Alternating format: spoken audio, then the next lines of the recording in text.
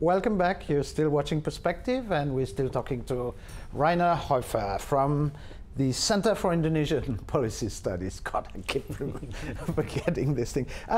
Going back to this project in Wonosobo, I'm interested because it's a known fact that in Wonosobo you go everywhere is potato field, and it's a livelihood of the.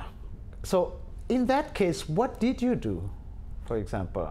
Did you write a paper, or did you hold a seminar? What was?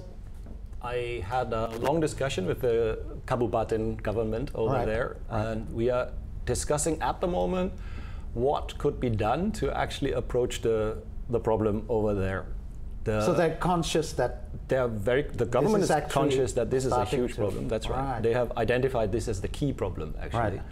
And now the question is, how can we make farmers change their attitude so that they grow something that maintains the soil, that reduces the risk of landslides? Ideally, forestation, but wood and timber takes a long time to grow, so the immediate benefit is not visible to the farmers, understandably. Or maybe a regulation to demand them to plant like alternative crop at periodic. Yeah. You know, alternate between potato and whatever, I don't know. Yeah. But if you have the actual benefit, the profit on the side of the potato, the farmers are very reluctant to do it. You can order them to do it. You can always have.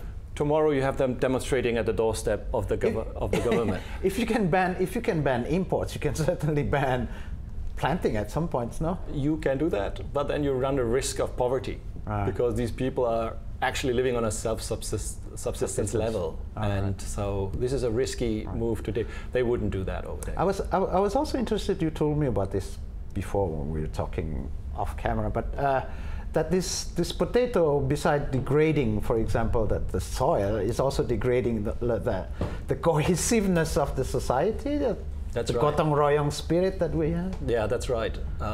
It kind of like comes from the big policy making on the national level, where you talk about food self-sufficiency.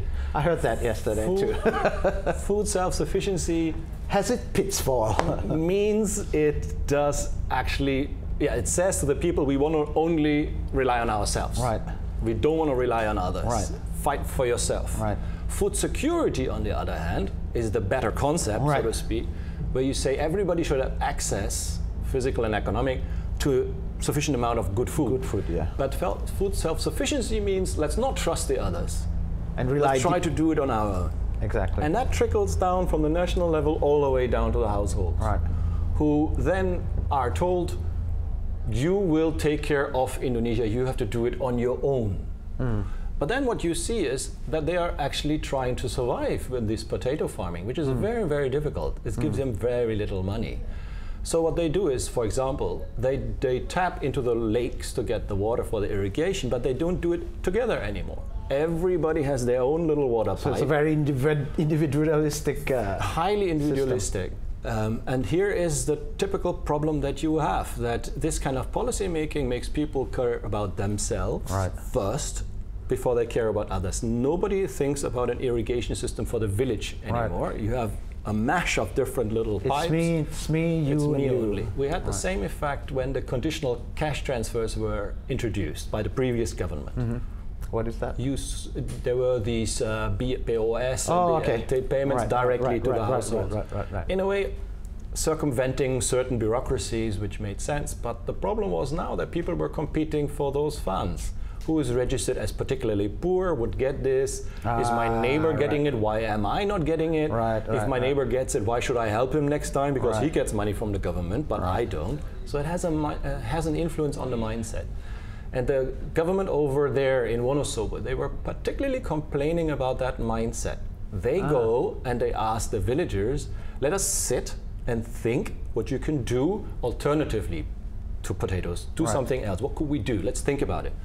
They're not willing to engage because they are waiting for the different ministry officials coming from Jakarta, handing them out certain things. They know that a certain part of the year, the Ministry of Forestry will come with seedlings and money so that they grow trees. So they just wait for that. So it kills basically the local initiatives. a year later, if the villagers have not grown those trees with the money that they received and the seedlings, the government has no sanctioning mechanism. They hand out more money and more seedlings. So the incentive is not to do anything and wait for the handouts. And this is just one ministry. The others come as well. And the local government says, why are they not coordinating with us? We're trying to grow something locally. But it impacts the mindset in a negative way. But it does show how complex things are regarding a policy. How things are extremely complex here, and you need to be very careful not to set the wrong incentives. Yeah, sure.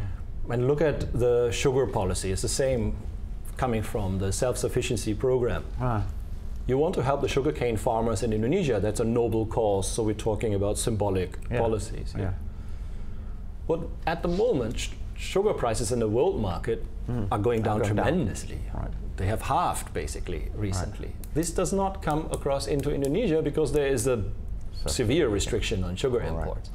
So the consumer pays more. So basically, it's always the net consumer who pays the price. And since poor households consume much more food than rich households, they are affected the most. So the poorer households are the ones that suffer from the food self-sufficiency program. That needs to be.